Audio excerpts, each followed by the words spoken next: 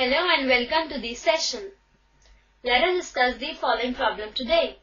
In an AP, given A is equal to 5, D is equal to 3, AN is equal to 50, find N and SN.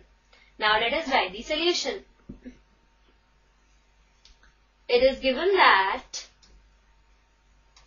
A is equal to 5, D is equal to 3, AN is equal to 50.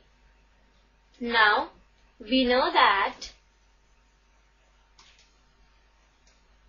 AN is equal to A plus N minus 1D. We will use this formula to find the value of N. Now substituting the values, we get 50 is equal to 5 plus N is unknown. N minus 1 multiplied by 3. Which implies 50 is equal to 5 plus 3n minus 3, which implies 3n is equal to 50 minus 5 plus 3, which implies 3n is equal to 45 plus 3,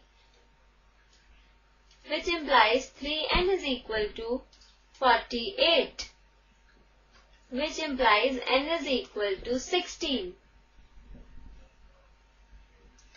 Now using this value of n, we will find Sn, which is equal to n by 2 multiplied by a plus an, which is equal to 16 by 2.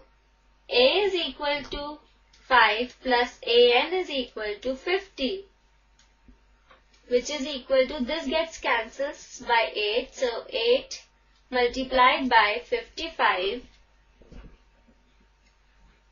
which is equal to 440. Therefore, n is equal to 16 and Sn is equal to 440 is our required answer. I hope you understood the question. Bye and have a nice day.